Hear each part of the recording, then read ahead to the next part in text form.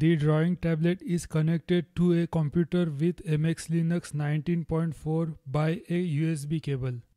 I had installed the drivers. I have removed them again since the driver control window kept popping up every time I started the computer.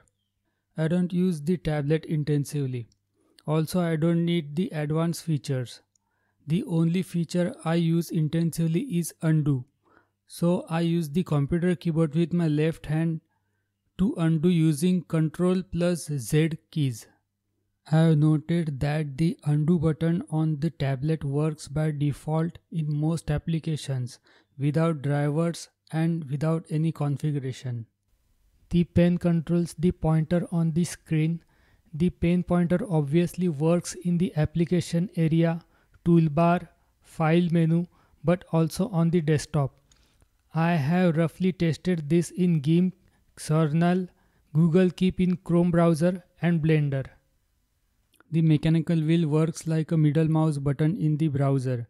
It can be used to scroll up and down. I didn't like working on Android applications with a drawing tablet, although it works reasonably. If there are any updates, I may put it in the description.